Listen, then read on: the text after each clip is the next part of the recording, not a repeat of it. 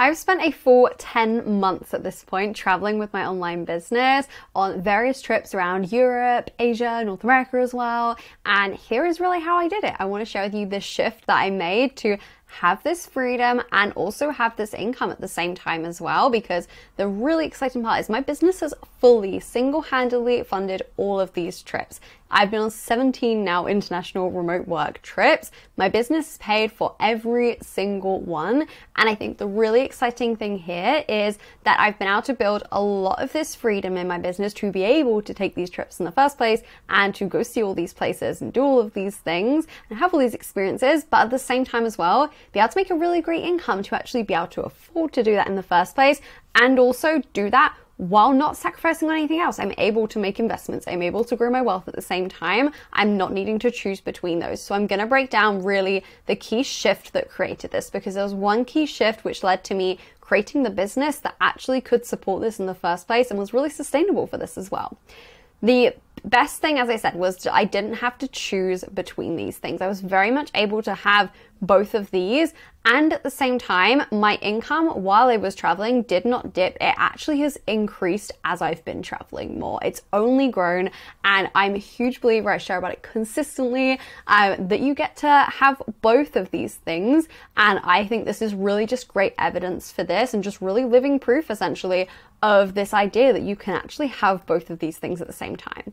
Now, the key mindset shift firstly here, because there was a mindset and a strategy side that went into this, the key mindset shift here really is that it's not an either or situation, that you're not actually ever in business, especially as a business owner when we are literally creating the rules ourselves. No one is telling us how much we can charge, what we can offer, how we have to do things, when we have to work, anything like that. You are the one literally creating this reality here.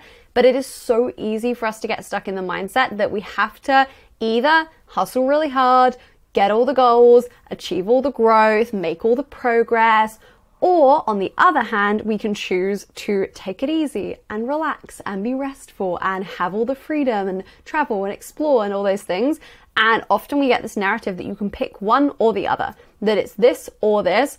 But I have always, in my mind, focused on the idea of both of those things, because ambition and freedom are probably my two top values in life, and they actually do get to go together. So I've always been so focused on finding a way to achieve both of those things and just not being willing to compromise on that as well. And especially as a business owner, as a service provider who is literally setting the rules yourself. So you are creating the rule book every single day in your business. You have the power to say, okay, I want to prioritize both of these things, so I'm going to find a way that these are both going to happen. And that's a really important mindset shift in terms of how I created this. It's just actually being open to and looking for a way to have both of these things at the same time and not feeling like you have to actually pick between one or the other, because that is not the reality. That's not the case. It has to be one or the other. And then on the strategy side, this is really important. I decided that early on in my business, to have these, the really key ingredient that I needed was simplicity. I needed things to be really, really simple in my business, because I don't have time to be doing a task and it taking me 4 hours when it could take me 2 hours if I just simplified it a little bit. I want things to be as easy as possible. I want things to be as simple as possible. So I've focused from day one in on simplicity, and that's how, and a huge part of how I teach to my clients as well, we can actually make more and work less at the same time. And I always call this strategic simplicity. Now, this is the idea of it's not just making things simpler as in saying, right, I want to work less, so I'm just going to cut out some things and cut out the things I don't like and, just chop off some things off of my to-do list.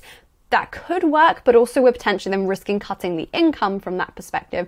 But if we are strategically simple in our business, that means we're looking at, okay, what is actually not going to have that much of an impact that I can cut? What is the, 80% of work that I'm doing, which is contributing 20% of my results right now? And can that be the thing which I'm cutting, so that I'm not actually cutting back on what I'm making, but I'm able to work less and still get the same results, giving me more time then to actually focus on those money-making activities. So that was a really important strategy shift for me, was actually just focusing in on being really simplistic with everything that I was doing and actually focusing on the areas which were making money in the first place and which were the big result bringers essentially in my business. So that is the story of kind of what went into this, of how I've actually been able to travel with my business so much, how I've actually done this and how I've actually built this up. If you found this helpful, if you're also looking to travel with your business, make sure you give this a like below and make sure you subscribe so you do not miss the daily videos. And on that note, I will see you in the next one. Thank you for watching.